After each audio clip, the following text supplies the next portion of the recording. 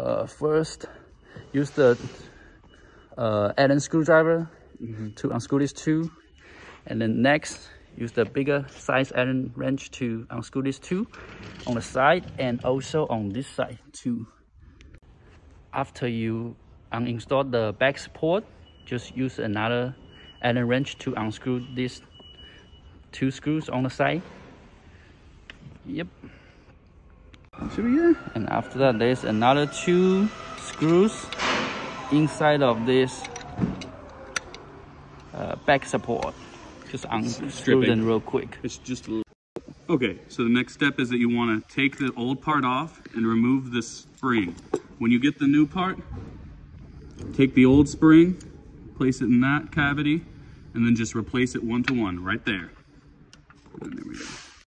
Once you have the spring back in, just make sure that the button on the other side is back where it needs to be, and then just reverse the same process you took it apart with.